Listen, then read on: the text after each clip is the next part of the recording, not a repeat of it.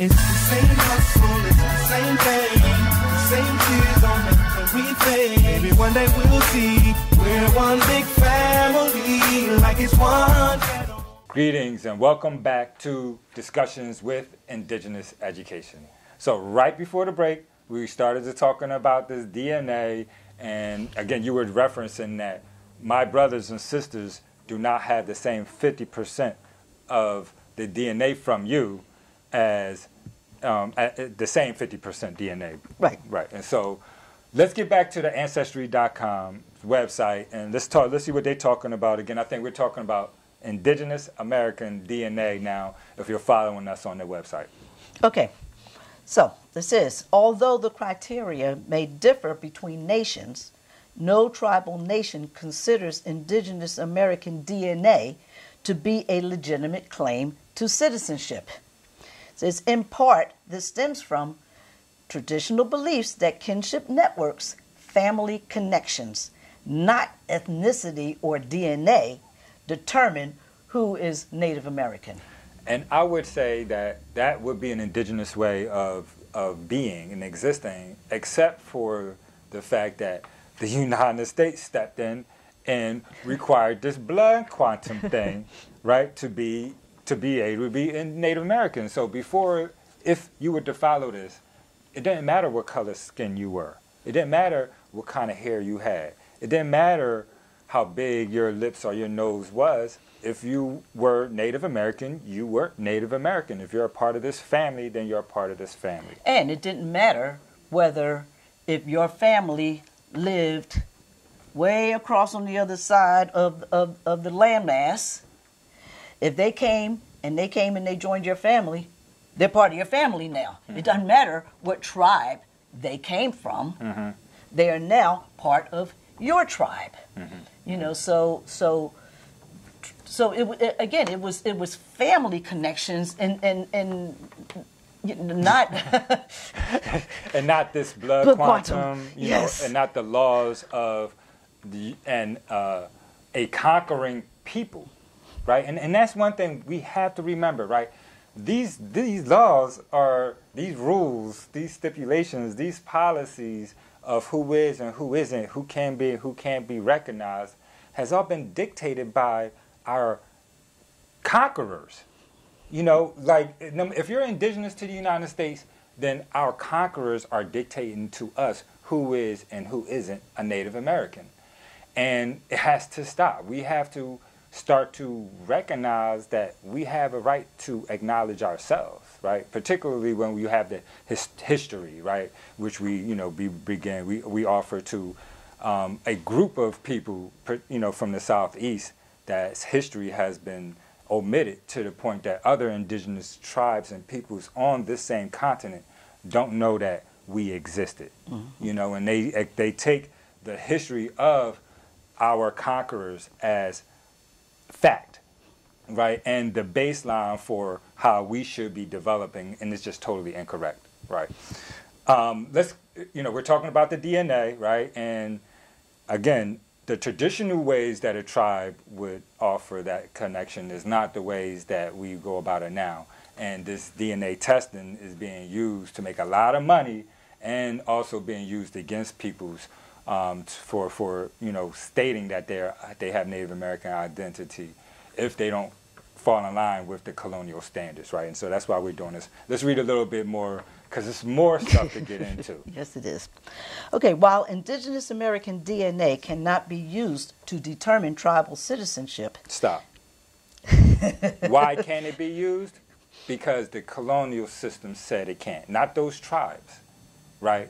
I just want to make sure that we understand that. You know, again, this is something that's being dictated on us. It's not being dictated by us. Go ahead. Okay, it says that it can be vital in assisting Native American people who were separated from their tribal communities. Right, and I agree with you. And also, you know, for those indigenous peoples whose history has been omitted, as, you know, you take that, you'll be able to find individuals that were part of your family tree, you know what I mean, before the Great Migration, as you know, from a colored people's perspective, that is, you know, in other ways where a lot of Negroes from the South moved north, Chicago, Boston, Canada, New York, Philadelphia, things like that. I just was saying that, there's a way for us to use this information to reconnect back to our descendant, our kinship and our bloodlines that are still here, that go back to those indigenous peoples that have been omitted and are being dismissed as a part of mainstream education. Yes, now you can't be afraid, though.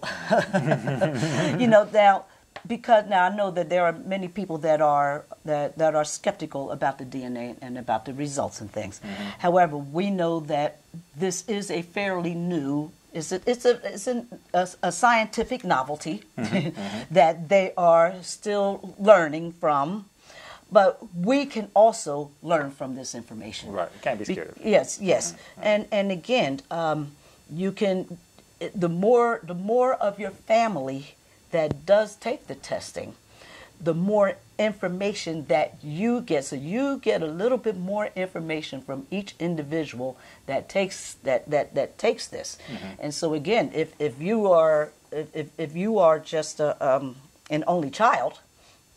Like, if I was just an only child, I would not know about the Native American ancestry that is there within my family, but having that brother just happened to take the test, then I know that it is there. Now, there are other people like maybe even like Elizabeth Warren when she took her test. Mm-hmm, mm-hmm. It didn't show up, but that doesn't mean that it is not there. It just meant that the percentage of DNA that she got from the person that was carrying it didn't pass that on to her. Right. And that's all. That's it. That's it. You're watching Discussions with Indigenous Education. Greetings, and welcome to Indeed's Moments in Indigenous Education, which focuses on historical facts which have been omitted or forgotten. Please join us for today's topic. Today's topic is blood and Native identity.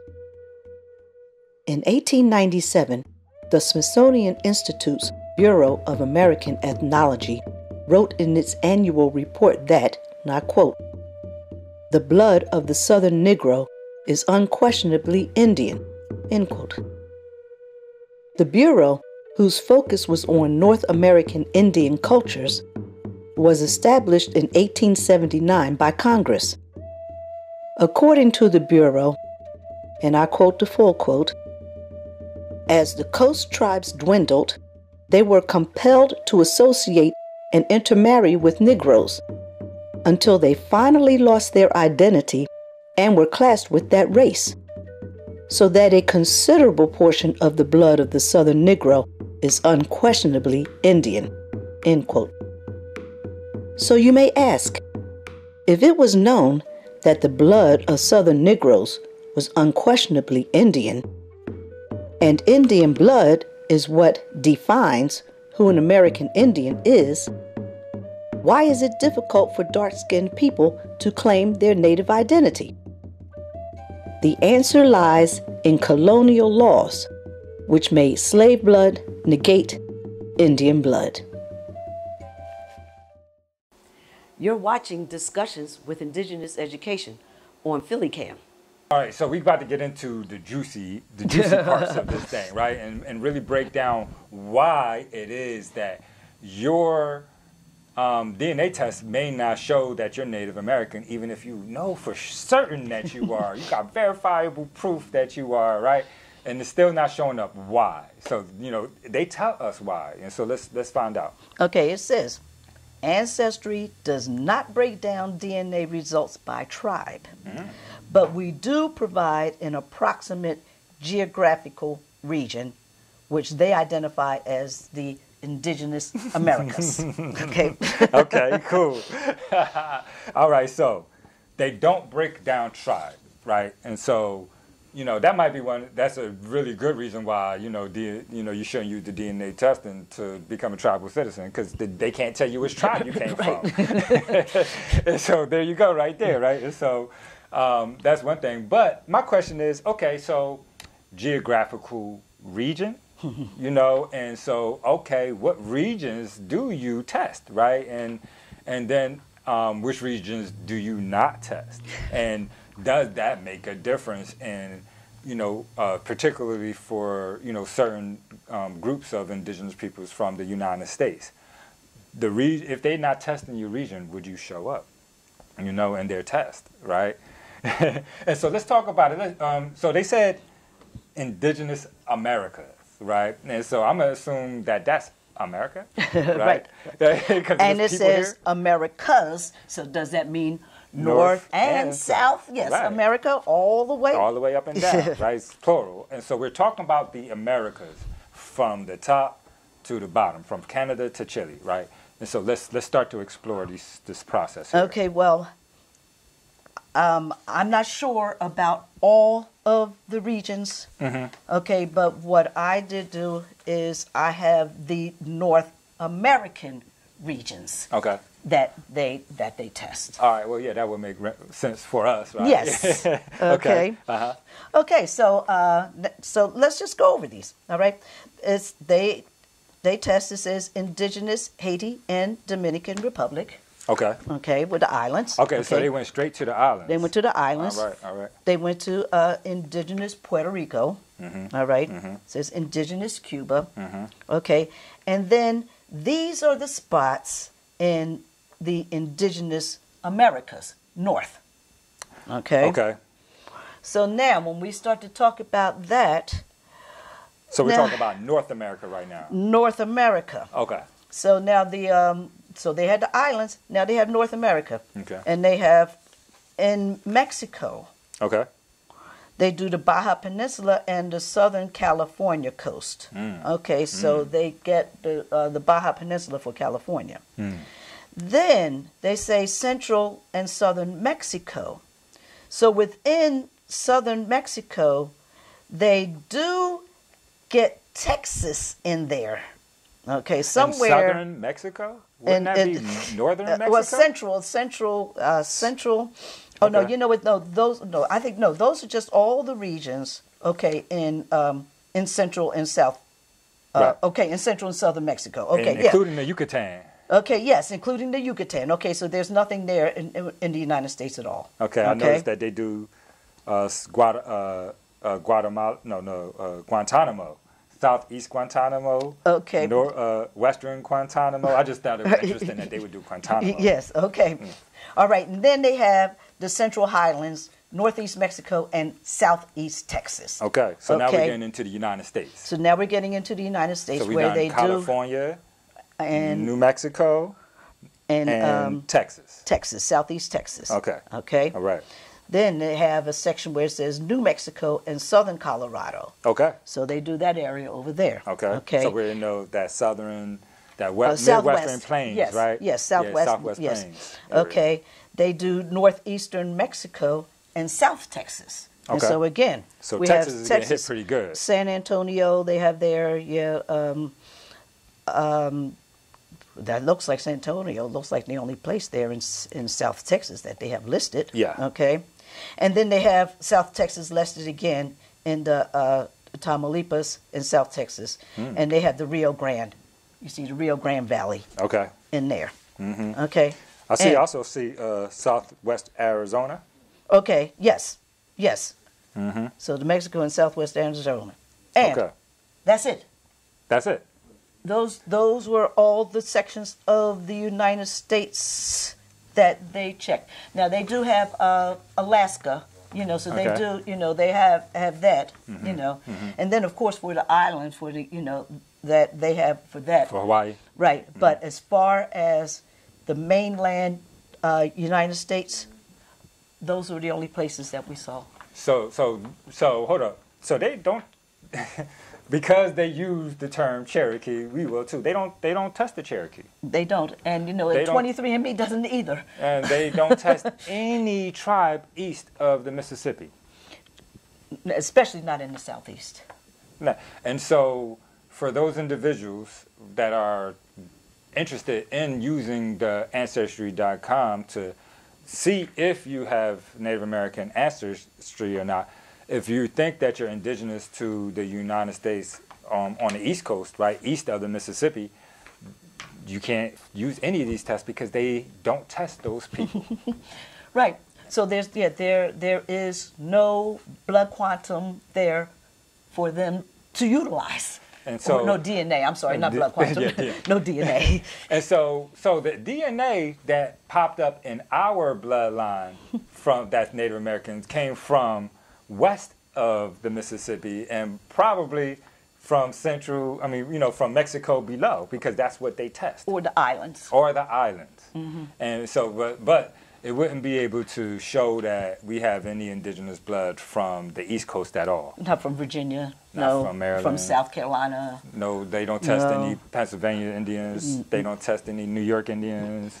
They don't test the Narragansetts of Rhode Island. Mm-hmm. No, they don't test the Cherokee. What about the Creek? Do they test the Seminoles?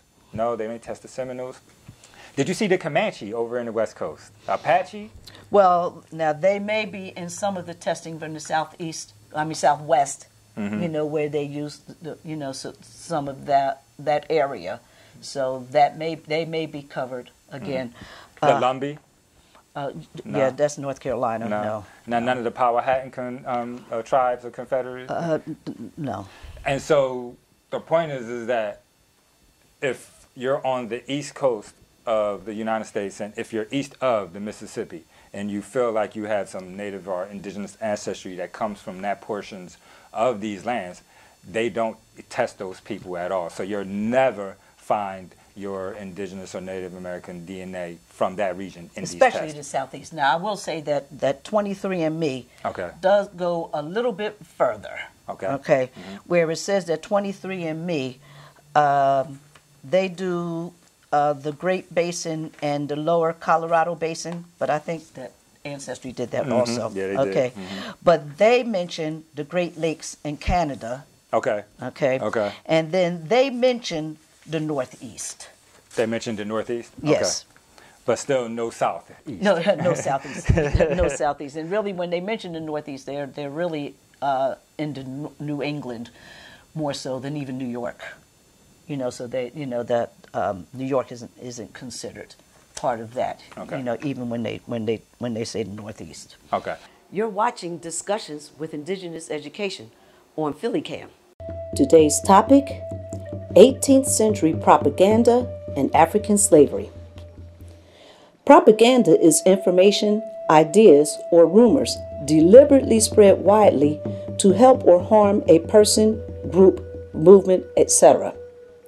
A word that had just been introduced into the English vocabulary in the early 18th century, but by the end of the century, abolitionists were using this tactic widely as it provided results. At the end of the 18th century, slavery had become a very hot topic in politics here and abroad. While the newly forming United States depended on slavery to fund the colonies, abolitionist views were becoming more widespread and abolitionist subcultures began to emerge. One such group was the Society for Effecting the Abolition of the Slave Trade, a British abolitionist group formed in May of 1787 in London, England. The society worked to educate the public about the abuses of the slave trade by writing and publishing anti-slavery books and pamphlets and creating abolitionist prints and posters. Their most infamous print is the image of the Brooks, an 18th century British slave ship. The Plymouth chapter of the Society for Effecting the Abolition of the Slave Trade acquired detailed measurements of the Brooks, including deck plans, cross-sections, and side views. The abolitionists inserted images of prone black people to demonstrate the possibility of how they could be situated. It was a hypothetical illustration, an image that requires one to think what life is like when people are stored this way. It was an image that could carry its message into the minds of those who did not read the society's literature. Images had rarely been used as a propaganda tool in this way before. This image became one of the first political posters. This propaganda was so effective that it has lasted for centuries. It has sparked our imaginations to create images like this. It has also allowed our psyches to be so empathetic to African slavery that it clouds the fact that only 5% of the African slave trade actually took place on United States soil. You're watching Discussions with Indigenous Education. There's actually a little bit more that I want to get into before we close it up today. And actually, let's go back into our notes, into the third page, if you want to go back. I wanted to read this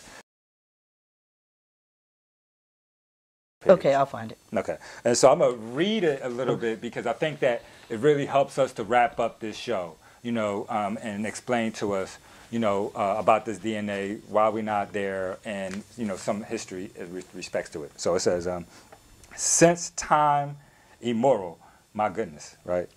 Immemorial, humans have called the Americas home. Huh? From the wind-battered islands of the southern Patagonia to the gentle rolling tundra of the North American Arctic. Humans may have lived in North America alongside now extinct mammoths and giant sloths as early as 23,000 years ago. If not before, stop. Right? And so, we want to make sure that we understand, like, it's proper. This is propaganda mixed in all of this. But they stated some things that you need to consider. They said, this says 23,000 years ago, if not earlier. It says, if not before. And we know that the migration theory that's used to as the mainstream theory of how the United States particularly was populated has a theory that only dates back to 12 to 14,000 years ago with the Bering Strait migration theory. And so who are these people that are here 23,000 years ago? That's over 7,000 years before that migration, if not before, right? And so, I wanted to use, just make sure we reference that and, acknowledge that they will state that there were people here before that migration from out of Asia across the Bering Strait. They know that they have older artifacts that are east of the Mississippi, that are older points, tools that were used, that are older than the ones that they found west of the Mississippi. Right, and just to close it out, because I don't want y'all to feel like we're only giving you half things, I'm going to finish reading this paragraph, right? But DNA evidence suggests that major migrations into the Americas from the Northeast Asia began around 16,000 years ago. Stop. They're being very specific with that. Major migrations from that area. So we ain't talking about the rest of this. We're only going to talk to y'all about this one space. And that way, they can still have you follow the mainstream line of thought process with respects to a specific, type of indigenous peoples, and that's it. We're not going to talk about any other types of indigenous peoples. And so, and it was these later migrations that gave rise to the most present-day indigenous American ancestry. That's because that's what they decided to test. Right, and so I just wanted to make sure that y'all understand that historical context matter with respect to these tests too, and when they, using propaganda to sway individuals to thinking one way or not considering other options or possibilities as a form of control. It is what it is. And they're getting y'all money for they've been getting a lot of money from this. Did you want to explore anything on that topic before we close it out today? Nah. Did you want to say anything to the group before we wrap it up? No. Yeah. All right. So the point is DNA, the DNA testing cannot and it will not show you that you are a Native American, right? You have to do that on your own. There's rules, there's laws, there's stipulations, all of them controlled by our colonizers. And with that being said, we want to just use this as a novelty item and a novelty tool, not something that you should be making you should be stating your identity off of. You agree with that? Yes, I do. All right. Okay, well, we got some really great shows coming up for y'all. We got some a new topic that we're going to be discussing that's going to take up quite a few shows. And so we'll be getting back to that. So definitely please stay tuned. Again, this is Red Silver Fox, also known as Renee Sanders. I am Tavis Sanders, also known as Red Tail Hawk. We are co-founders of Indigenous Education. Please support us at indedu.org. And this has been another episode of Discussions with Indigenous Education. We hope to see you next time. 1. Peace. Cut.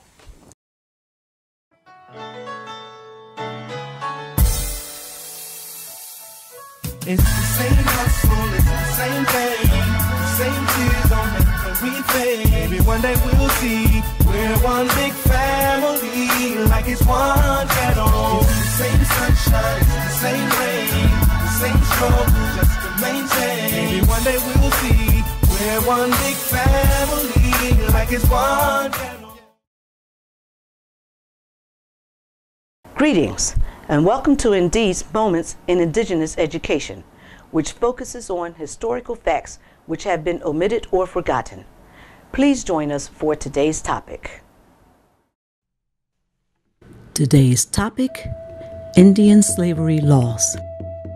Slavery in the Americas, especially in the United States, is a highly toxic subject in which history has not been very kind. Because of its toxicity, it is a subject that routinely gets circumvented.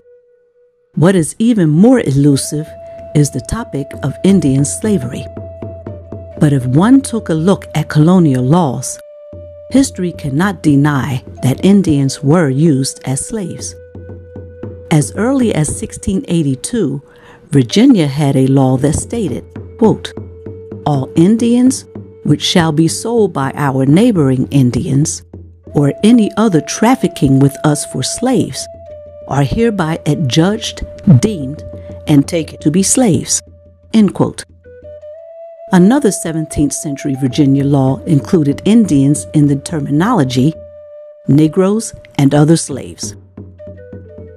In South Carolina, their slave code of 1740 stated that, quote, "All Negroes and Indians, mulattoes or mestizos, who now are or shall hereafter be in this province, and all their issue and offspring, born or to be born, shall be, and they are hereby declared to be, and remain forever hereafter, absolute slaves," meaning that all Negroes, Indians, and their children were slaves for their lifetime. The only exceptions to this law were mulattoes and mestizos who were already free, and Indians in amity with the government, or in other words, Indians whose tribe had a treaty with the government. The South Carolina Slave Code served as the model for other colonies in North America. In 1770, Georgia adopted the South Carolina Slave Code, and then Florida adopted the Georgia Code. All of the colony's early slave codes were basically congruent, which is clear evidence that Indians were used as slaves in all of the founding colonies. You have just finished watching Indeed's Moments in Indigenous History. Please join us next time. Peace. We would like to thank our sponsors, the 215 Guys, Philly's go-to website agency for small businesses. Queens United Holistic, located in the 1000 block of Warrior Road in Drexel Hill.